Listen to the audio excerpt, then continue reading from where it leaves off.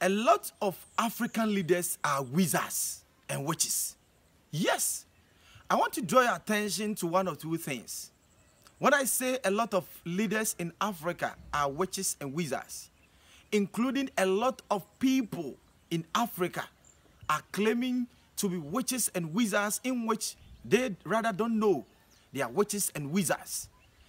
My reason is, you can see some leaders feel happy, comfortable, seeing their fellow human beings moving in poverty, trials, pain, tragedy, and they become happy, enjoying with their side chicks, enjoying with their families. If you are not selfish, every wizard, every witch is selfish.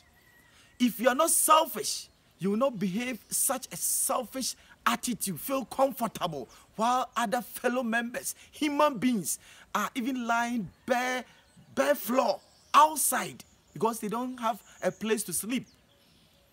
There are a lot of leaders in Africa. They feel comfortable. A lot of people that don't have even a daily meal to eat, but they enjoy in restaurants. This is very painful. I want to draw your attention to tell you that if such attitudes are in you, you are becoming a wizard or a witch.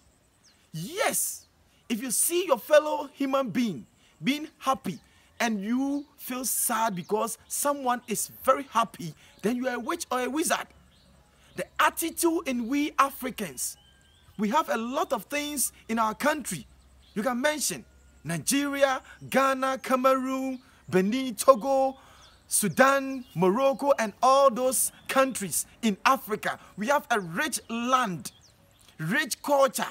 We have gold, we have diamond, we have timber, but yet there are a lot of poverty in our country.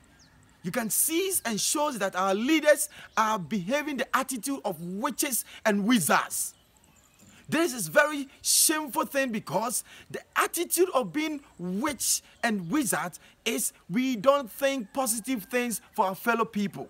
Every witch or every wizard always think negative acts for the fellow human being.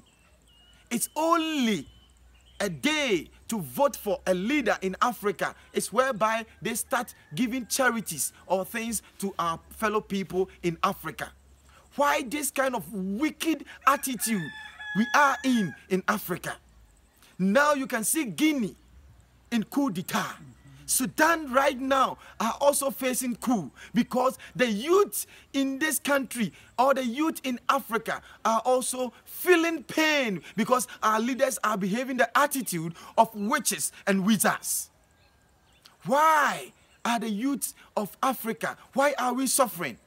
Because the people, we have been trained in the attitude of witches and wizards. We see our fellow people suffering, crying in the pain, in the trials, in the tragedy. And the fellow people will be very happy. This is the attitude of our leaders. Look at our chiefs.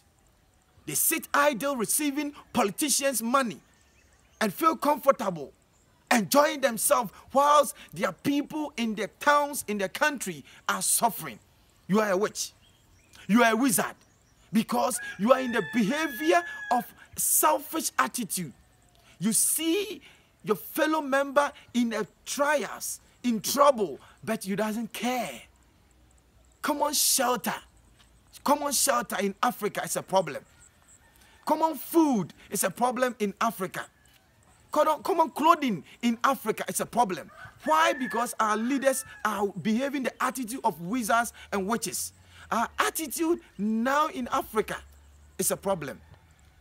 Why? If you decide to stop, if you decide to make the country neat, the attitude of wizards and witches will flee away. Why are you behaving such an attitude? We are trying to change as youth because we want the future of the youth to have comfortable living, to feel happy, to be in joy. Because if you are in the act or the mood to see your fellow member in joy, you are in the spirit. The spirit of wizards and witches attitude in you will flee from you, then you see our country moving ahead in a positive way. Why are you in the attitude of witches and wizards? Selfish attitude, wicked attitude. That is what we are facing right now in Africa. Why? Africa, Africa, Africa. Why our leaders are behaving such an attitude and selfish behavior? You are in the witches and wizard attitude.